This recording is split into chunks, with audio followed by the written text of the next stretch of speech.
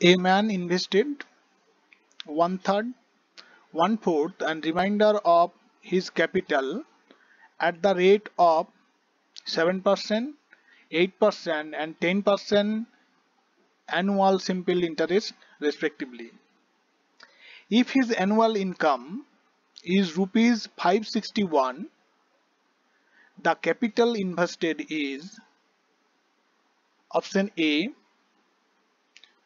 rupees 5400, option B rupees 6000, option C rupees 6600, and option D rupees 7200. Let the capital invested is rupees X. The man invested in three parts.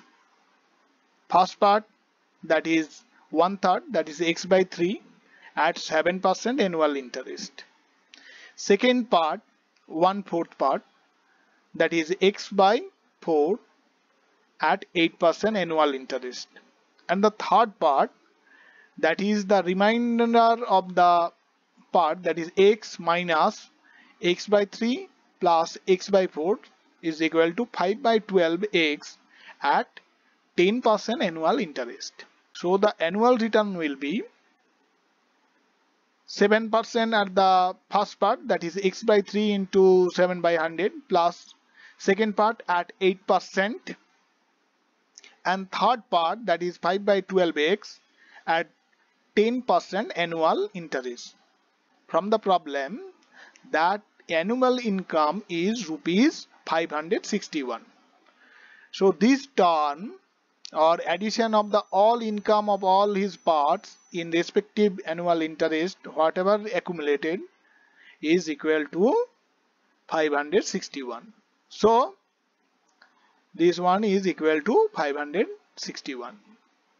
Or if I add that, that will be 28x plus 24x plus 5x by 1200 is equal to 561. Or 102x by 1200 is equal to 561.